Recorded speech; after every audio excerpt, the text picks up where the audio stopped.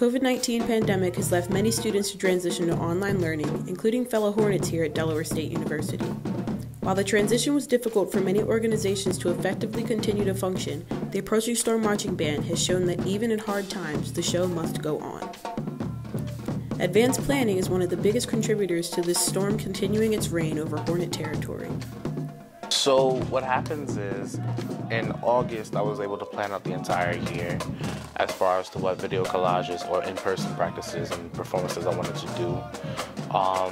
Myself and my staff, we sit down, we design what days are able to come. For the auxiliary, we're able to design whatever choreography and selection of songs that they want to choose for their choreography. For percussion, I give an idea and my percussion staff just goes and runs with it. As for the video collages, we sit down, I arrange the music for the winds, they play it through, we edit the video out, and we get the footage rolling. So it's pretty much organized all the way through, so that there's no holes in anything. The grind never stops, and the band has done nothing less than effectively adapt by using collaborating and web meeting platforms such as Zoom and Upbeat and a small media team to continue to play music as an ensemble together during the pandemic.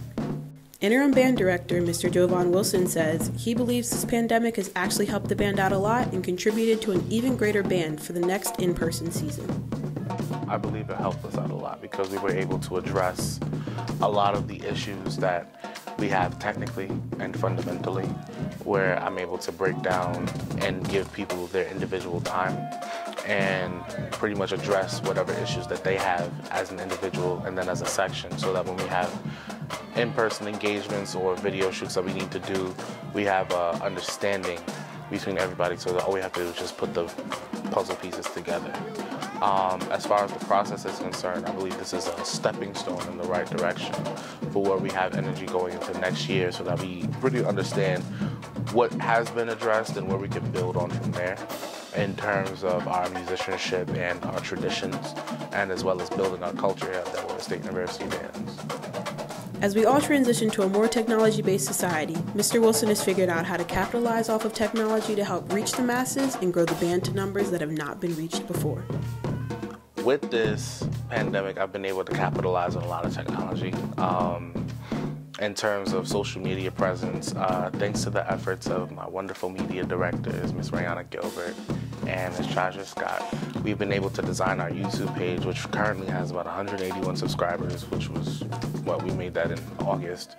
And right now, I believe it has over 150 views with at least 25,000 likes and things of that nature. So, 25,000 engagements and around 3,000 likes or whatever have you. And it's growing from there. And with that, we've been able to feature our band in a lot of different things. And with that, it also helped our recruiting out.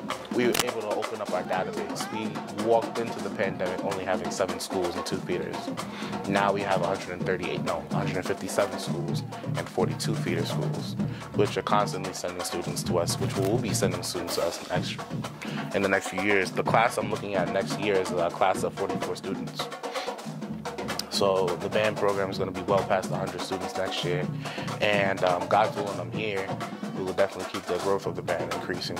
I want to see at least 215 students in here. I've heard it's never been done. One of my heroes ran the 4-minute mile in under 4 minutes. That was something that humans said that was never going to be able to get done either. So I'm just here trying to create greatness in this band program.